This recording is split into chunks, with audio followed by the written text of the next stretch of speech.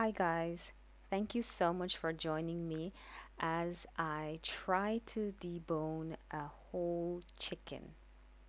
So we start off with a well thawed chicken. I like to massage it a little bit as I try to figure out how on earth I'm going to debone this. This is my first time in over 15 years in deboning a chicken. So as you can see, I'm trying to figure out what I'm going to do. I get a knife, that's my favorite knife, and I'm trying to cut the meat away from the bone. As you can see right there, I'm going to use the knife and do that. I try not to use the knife as much as possible, so you'll see that I'll try to massage, pry, break the bone away from the flesh. So that's what I'm doing now. Right now, I've kind of cut it a little and I'm going to try to pull the bone away from the flesh, try to pry it off. It is a little violent, not like action violent, but it is a bit, aggressive. So if you're a vegan, I should have said that if you're a vegan or vegetarian and you're anti meat eating, this is not a video for you. You should have stopped from before. So I'm just trying to get the bone away from the flesh, and that will be what I do for the next 20 or so minutes. So enjoy watching as I try to make this look really neat and clean, but this is meat, so it's gonna look a little messy. Okay, so I got a piece of the bone off and now I'm trying to go back. I'm cutting around the through the breastplate as best as possible, and I'm at this point I'm going to pull out a bone, a piece of bone, after vigorously trying to get it away from the flesh. um, it takes a while. I remember the first time I tried to do this. The first time I did this, I was in high school, and I think it was Best Dressed Chicken used to send out these flyers with recipes, and there was one on deboning chicken, and I tried it. After that, I think I did it 2 times. So in total, this will be my fourth time deboning a chicken. And this one is the first in over, I'm going to say 15, 20 years. So yeah, it's been a while. It's been a while. Yeah, almost there. Almost. Okay, it's taking a while.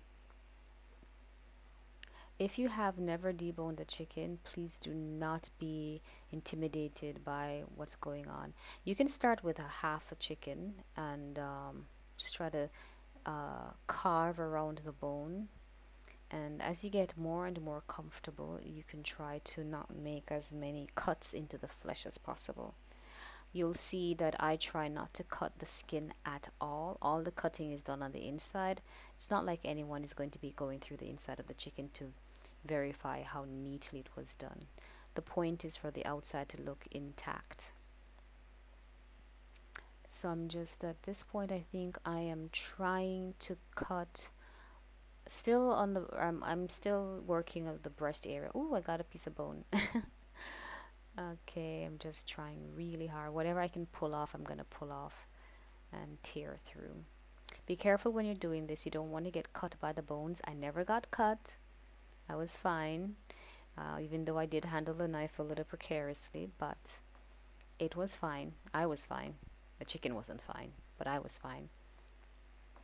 And there I am trying so hard to cut through that chicken.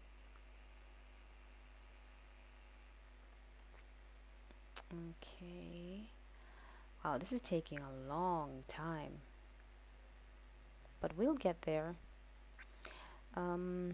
What I like about deboning a chicken, other than the fact that I actually do like preparing meats, I don't have issues with that.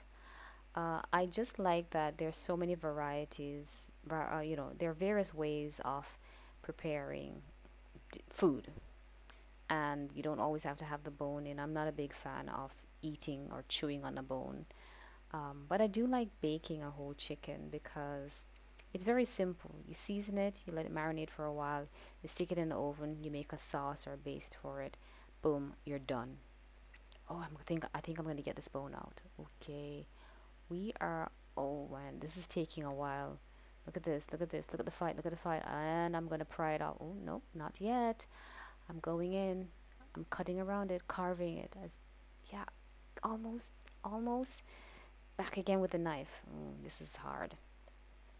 This reminds me of when I went to the dentist in Japan, and I was pulling my wisdom teeth. I think I pulled three of them, and I think the last one was a little difficult for my vet, as a vet, for my dentist. And man, he was really trying to pull my teeth out, my tooth. It was one at a time. So and he was like, "Oh, your tooth, your well," he said, "Your teeth are so strong." I'm like, "Yeah, I would hope. If they were coming out really easily, then that would be a bad thing." I'm not quite sure how easy it was for him to get people's teeth out of their head, but no, you need to work to get my teeth. Okay, so now I decided to give up on the breastplate and I'm going to try to pull. Well, maybe I did get the breast out. Anyway, the bone is out. So now I am trying to get the back. And because that's mostly skin, there's not much flesh. It's a little thinner. So I have to be a little bit more careful. I did not cut the skin, guys. Believe me. That chicken stayed whole. The outside looked nice. Well, I mean, it's not a pretty chicken, but you know, the outside stayed in. The skin was intact. There I am massaging it, try to coax the flesh off it, pulling, twisting, you know. I work my fingers along the bone to kind of get the flesh off, pushing, pushing, pushing. There it is. Now I'm using the knife to kind of just push the flesh back, cutting around. This is the dullest knife ever, seriously. Do not work with dull knives. These can cause cuts and accidents because you're trying so hard. Um, but it's the smallest knife I had that I felt comfortable using. Oh yeah, I got the thigh bone out, and I'm working on the leg bone. Or was that the leg bone? And this is the thigh. We're working on the leg bone. Yeah, just kind of pushing the flesh back, trying to get the soft. I forget what you call that one. It's not. We call it grizzle in Jamaica. I'm not quite sure that's what it's called, but I'm literally googling it now. The grizzle. It is not. Whoa, not the grizzle. Sorry. We don't call it the grizzle. Then what do we call it? I don't remember. But you know that part, cartilage. Cartilage, right? So I'm trying to cut. Yeah, good. I got that one. Then I work on the next thigh, the next leg, leg and thigh. But I think I kind of skipped over this. So because it's the same process. Work my fingers through between the bone and the flesh. Use the knife to cut around, carve around it. It's back and forth. It's a bit of a battle. Eventually, I get it, and it's done, and we are happy, and the crowd goes wild. I'm way ahead of what's going on in the video. But yeah, I saw when you see me twisting the leg like that, or I'm just trying to break the bone, actually, without being too violent and damaging the flesh inside too much. And there I am, pushing the flesh back, cutting the cartilage away listen, without even cutting the tip of the leg. I want that to stay intact. Seriously.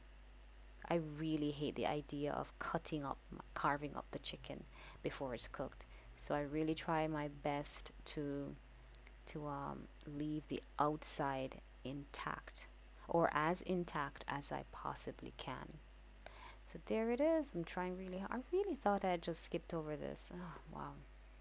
No wonder it's so long. It was actually a 40, almost a 50-minute video, and I just skipped and sped up some things because who wants to sit for an hour watching someone do this? Okay, now I'm going to work on the backbone again. There it is. Fun fact, in Jamaica, we love curried chicken back. Now it's really hard to get good chicken back. They pretty much strip the back of all flesh.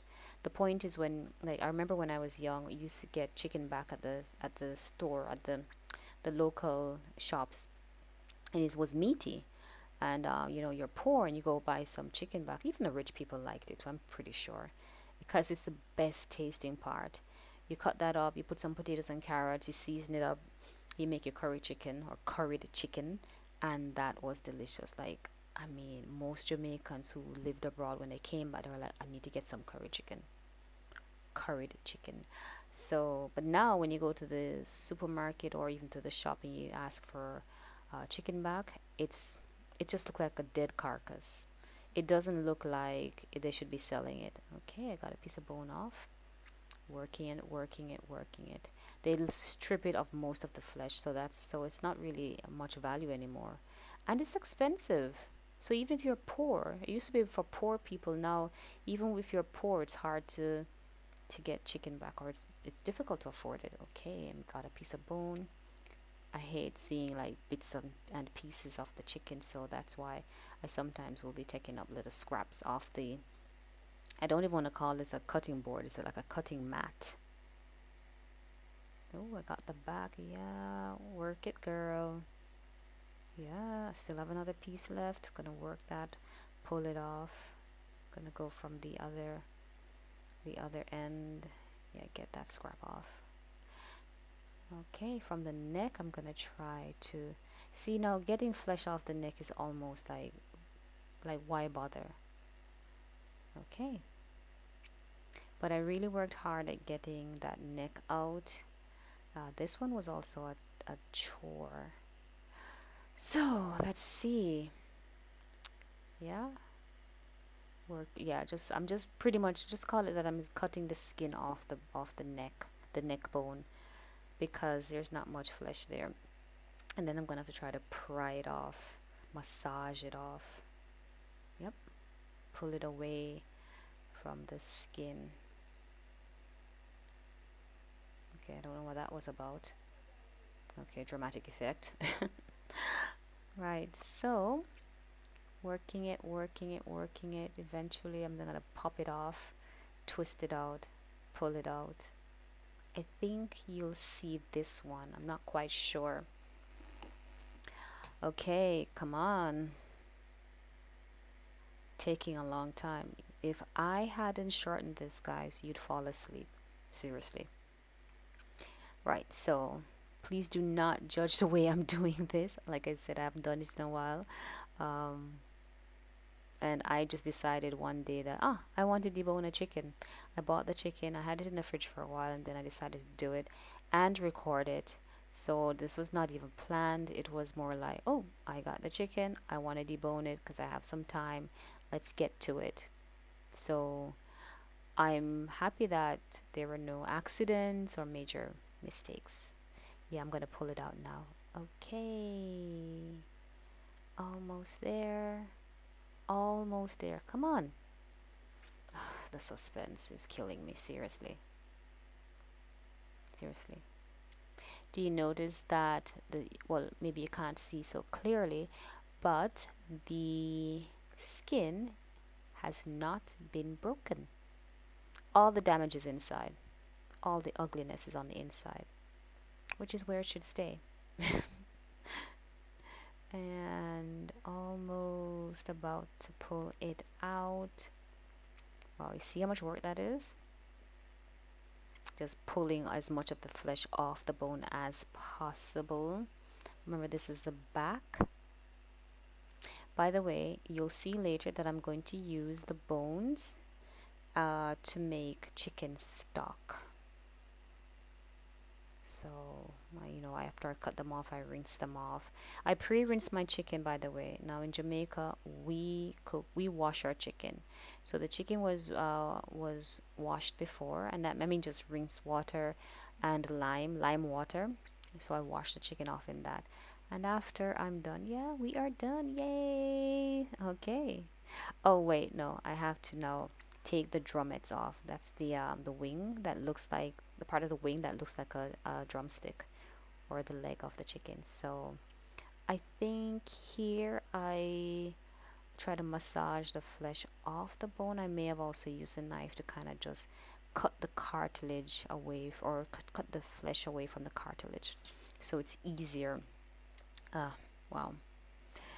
But the wing was not was not a part that I really wanted to deal with. So anyway, I get the drumettes off. You guys might maybe wondering why I didn't cut that little scrap that was hanging at the bottom, like the the fat. I like chicken fat to stay on my chicken. If I don't leave it to stay on the chicken, I fry the fat. This is probably a Caribbean thing, a southern thing. I'm pretty sure they do it in the south in the US. You don't waste things. So I would either fry the fat to make oil so I can cook my food, whatever it is, or I keep it because it's not that important. You just tuck that in and nobody's going to be, and I was doing this for myself, so it didn't really matter. Yeah, working the next part. Oh, did I miss what happened? Yeah. So now what I'm doing, okay, I think soon I'll get it off. I try to get all the bones out. So, yeah, Dollar's knife in Jamaica, seriously. I try to get all the little bones. So the shoulder blade, you saw I took out a piece, and you'll see me take out, I think, one more. Uh, so you don't want bits of bones, but I did leave the wings, the drumettes I took out, but the flats and the tip I left those in because I was not going to spend another. This took me about an hour to do. Not that I was working at it diligently, but it took me an hour. It took a while. Uh, I want to try it again. I may try it again and do it better on and post the video. Right. So like I said, I'm not gonna bother with the wing really, just the drumettes. Working on that one. Cut away the flesh. Work on it. Pry it. Twist it. Massage the meat up. Push my finger between the bone and the flesh. Just work that. Work that. Mm. That knife is so dull. So dull. I need to find a file to sharpen my knife. I think we have one. I just need to do it. I, I only notice that it's dull when I'm using it, and sometimes I'm like, I can't be bothered to sharpen it. But I'm going to have to, or else I'm going to end up cutting myself or stabbing myself. Chicken is done. Okay, chicken and the bones separated. Uh, I think the video doesn't show this, but I did wash the chicken again, and the bones were washed, tidied up, and the bones are going to be put in a pot to make stock. Chicken is nice. Look at that. Ooh, she's done. She's almost like dough there. So there is the preparation for the stock. The bones are in it. Put a lime, scotch bonnet pepper, garlic, I think, and a piece of onion. There are pimento or all spice seeds, salt, and I think that was it. And I let that boil for low heat. I let it um, simmer or boil for, I forgot how long. Yeah, I mean, I made sure the meat was cooked. Okay, now we're gonna make the seasoning for the deboned chicken. So salt.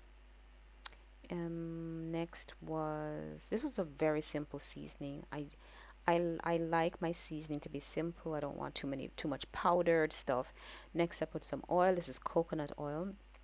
I don't like putting too much powdered stuff. I want, if the meat is soy sauce. Kikoman is my favorite since being back because it's similar to Japanese soy sauce, or as close to it as I can get right now. I was living in Japan for a while, and so I'm used to the soy sauce there, and so I want to stick with what I'm familiar with or used to. Jerk seasoning. This is the cheapest jerk seasoning I could find in Jamaica. When I came back, I was like, these things are expensive. And so I'm like, well, this is locally made. Let me try it. And I'm not disappointed. I'm fine with it. I wouldn't say it's exceptional, and it certainly isn't bad. So that's about a tablespoon of jerk seasoning.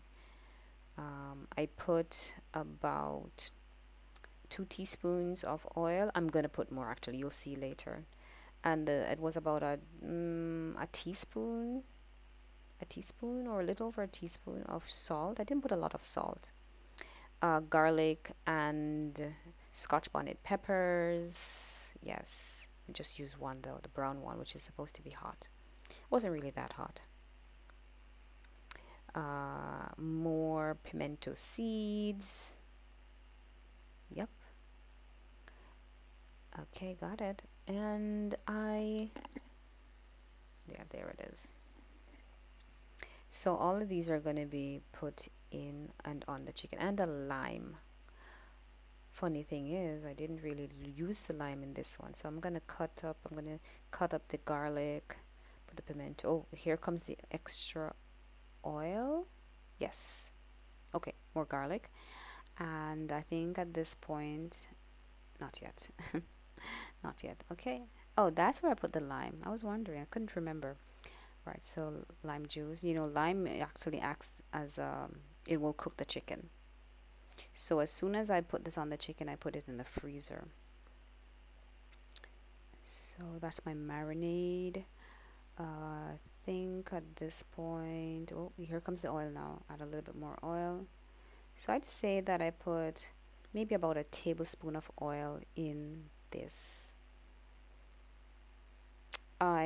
When I'm cooking for myself, unless I'm using a new recipe. Oh, this. Okay. These are some herbs. Some herb that I got while I was in Japan, and I really liked it because um, you can you kind of grind it. It has a grinder. So there it is.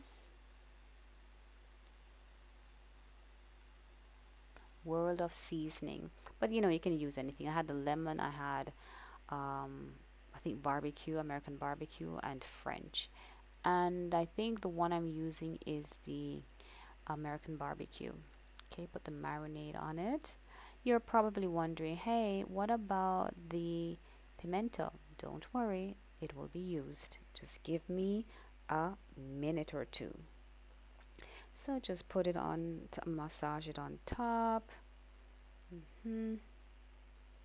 Put some more. This is now on the other side of the chicken. There we are.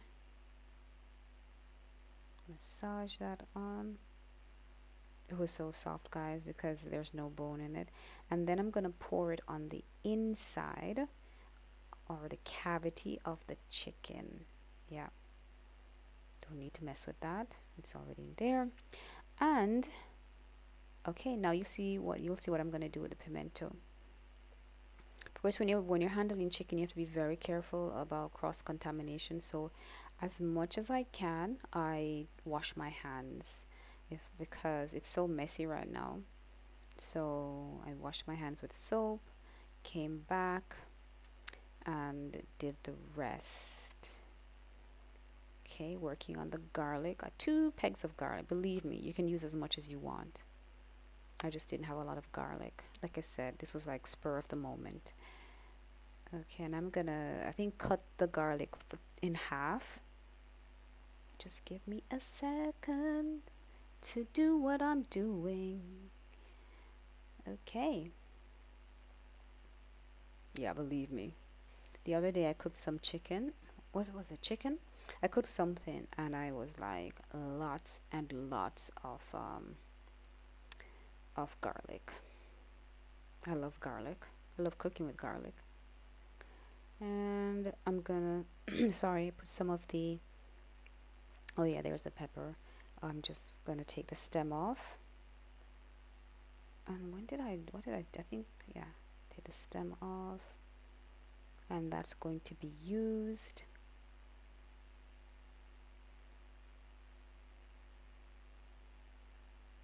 Okay, just ground some of the seasoning on top. Like, it makes a big difference, and it doesn't really. Like that, it would be perfect if I were about to do it now.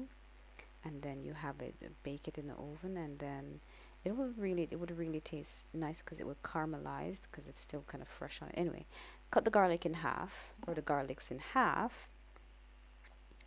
And I'm going to put them in the cavity of the chicken. Garlic, garlic, scotch bonnet pepper, pimento seeds, and that's it. Very simple. Very, very simple. I mean, you can make it as extravagant as you want, but I don't like to overdo my seasoning because the star is supposed to be the food, not the seasoning.